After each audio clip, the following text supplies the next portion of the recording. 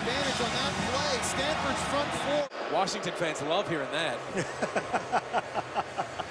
Now you're with me, Davey. Yeah. Well, you want to go for it? 4th and 1? I think you do. Yeah, what about, do you have an option play where you can get Keith Price on the perimeter? Seen a lot of the bunch formations and trips from Washington in the early going.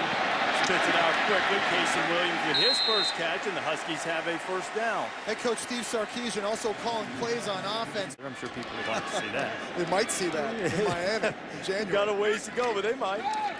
Price again, firing quickly.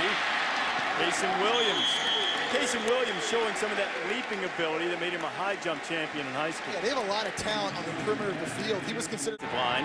Nobody's been able to run on Stanford in the early going. Price going to try to throw on Kasen Williams. Did he hold on? Yes, he did. Look here, Williams working down the sidelines. It looks there like he plucks it. Okay, but watch the bobble. And his foot's it's already still coming down. It's moving a little bit. The ball was moving in his hands.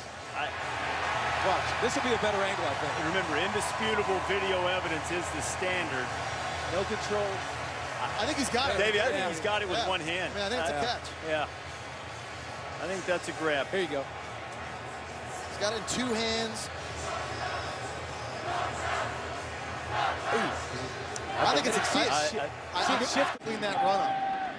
And rid of it quickly. Kasen Williams makes a guy miss, and another, and Williams a good pickup before Scove knocks him out of bounds.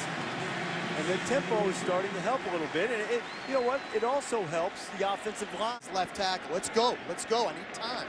It also upset with Jonathan Amosa. Quick slant. Kasen Williams makes a guy miss. Still on his feet. And a lot of white jerseys coming around to corral him as we check in with Samantha Steele. Yeah, Reese, you guys have been noticing Keith's. All you do is hit people. You know, it explains a lot about my brain damage. There's a lot more to investigate there. Keith Price throwing to Kasen Williams, who gets across it. LSU doesn't have the linebackers they have. I'm saying front 7, not D-line, front 7. Williams is hit immediately, knocked down. Do I get LSU's front 8? To play behind the gun, having to play catch up in the shotgun, throwing downfield. Going to spend a lot of time in the ice tub in the whirlpool after this one.